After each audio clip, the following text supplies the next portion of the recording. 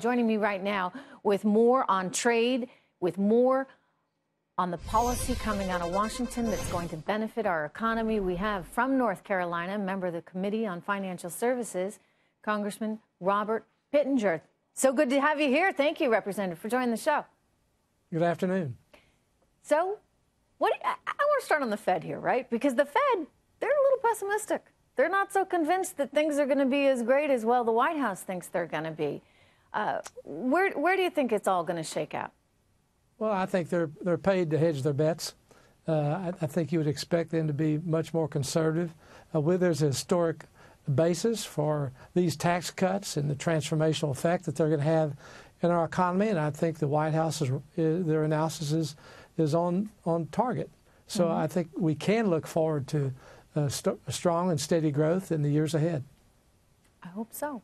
I hope so. I mean, I sometimes think the Fed might want to get out of the way a little bit so that we have that opportunity to have that growth. Sometimes they don't realize that they could be hindering things.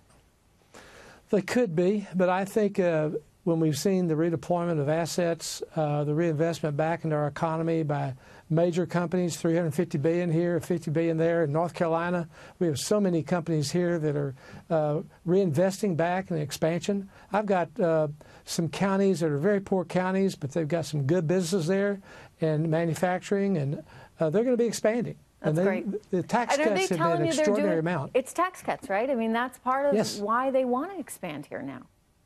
The tax cuts are having a huge effect, and of course the expensing, and be able to expense their investments. So I think we can be encouraged with what's going to happen. Look what's already happened. Who would have predicted where we are today with the markets, with 401ks, with certainly not the Fed. No, certainly not the Fed. They're certainly surprisingly pessimistic, but the market likes that. Let me ask you this. You know, the president's having these meetings right now with union leaders on trade. One of the most remarkable things I think about this administration is its ability to cross over into areas that had been really dominated by the left and by Democrats. And, you know, Richard Trumka's there at that meeting today, and he's had an on and off again relationship with the president, positive relationship, occasionally going negative. But for the most part, I think a lot of these union members are very receptive to the idea of America first. What is it that we need to do, Congressman, to be more competitive with the likes of China so we don't run the risk of turning into France while China becomes USA 2.0? Sure. Well, good question. I think the difference in today is you have a president who is a businessman, not a politician.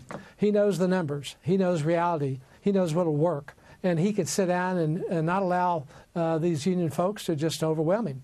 He understands what's reasonable, what can be done, what can ensure that American markets are open, that we have free and fair trade with China or with Canada or with Mexico.